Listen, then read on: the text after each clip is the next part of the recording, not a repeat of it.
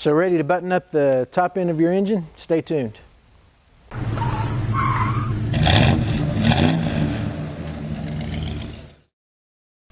Hi, welcome back to In the Garage. If you remember, in our last episode, we actually installed the heads on our block, checked our valve train, made sure everything was where it was supposed to be, and actually we've gone ahead and installed our valve covers. Very straightforward process with the valve covers. You've got a gasket and valve cover, bolts in 4 places. Now, if you have a block that's center bolts, that means that the valve cover actually bolts to the engine through the center of the heads instead of a perimeter bolt, which is the setup we have here. So we've already installed one of our breathers on one side. We're going to actually install another one on the other side. You've got a couple of different options here. You can go with another crankcase breather, or you can do an oil fill cap. Either way is fine. We've just got, for our setup, we've just decided to do 2 breathers on our engine. So let me show you the breathers we're using. We'll show you how to prep them and install them. So I wanted to show you a couple of different options you have with your breather. You have your standard crankcase breather like this that does require a grommet if you're going to use it. And the ones we're using are actually the K&N, which has an old filter media, just like with most of the K&N filters, and it has a grommet already built onto it. So we're going to take this out of the case. The part numbers for these will be in the bottom. Obviously with K&N, you always get a decal for your vehicle. This is our oil. The instructions are on it. We're going to go ahead and oil this up. What you actually do is you cut the applicator, you run a bead along every ridge on the filter, wait 20 minutes, and then come back and oil it again. So we'll show you that process, get it ready, and put it on our engine.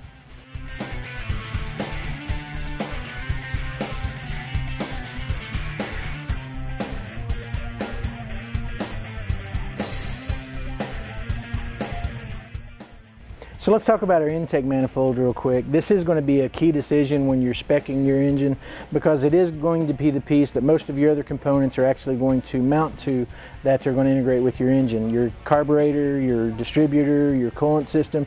So you're going to make sure that you choose the intake that works best for the application that you're going to be doing, what you're building the engine for. Is it going to be a streetable rod, or is it going to be a daily driver? Is it going to be a drag machine? The intake is going to be defined by the kind of engine you're building. So what we've actually got, this is an intake manifold by Edelbrock. This is their 7101. This is their Performer RPM setup. It's a square bore. That means that it only accepts square mount carburetor systems on the top. Just want to make sure that you know when you're speccing out your engine and planning ahead, this is going to be one of those key decisions that's going to be defined by a lot of the decisions you've made before you get here. So let's show you how it installs. Okay, so we've got our crankcase breather properly oiled, and now you can obviously see the difference. The cotton media pleats are all filled in with the K&N oil.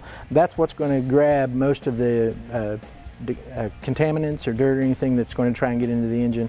So one thing you're going to make sure you do before you install one of these crankcase breathers is lube the grommet a little bit. We're just using some of the leftover oil from our filter.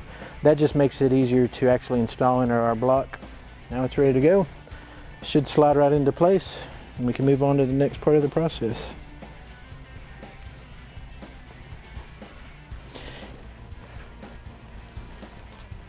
There we go. And like I said before, you can either do a dual breather setup, or you can just put an oil cap on one side. It's really up to you. It really doesn't make any huge effect on the engine itself.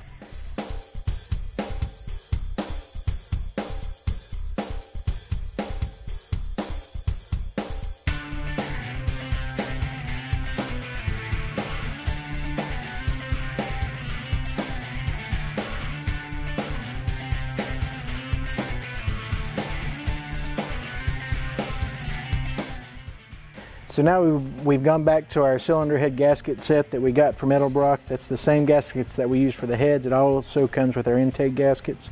We've put a little high tack on the head to help hold the gasket in place. The main thing is to make sure that your gasket lines up with all of the ports.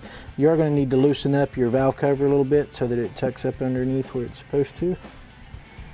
But again, like I said, the main thing is to make sure all of your bolt holes and your ports line up properly. And as you can see, that tack is just there to hold that in place while we install the intake itself.